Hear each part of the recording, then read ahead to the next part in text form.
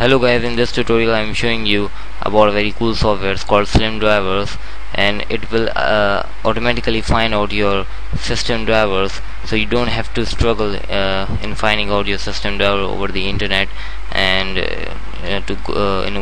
going Google and finding out your drivers of your processor, of your sound card, of your modem, or whatever you have device on your system. So it will automatically check out your latest update of the driver from the internet and give you access. Then you can click on a link and it will automatically start the installation of those drivers. So it's actually a very cool software. I open it up and it's actually Microsoft certified software. At the moment my system is up to date, but you have to click on start scan and it will save the old drivers in this link here.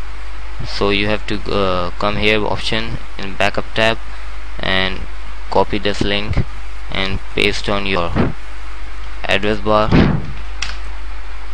Then you can see here in this directory it saves all the drivers which are old drivers, and which drivers it's update those driver which it update, it will automatically save the old driver in this directory. So I hope you like the software when you use it. Thank you for watching.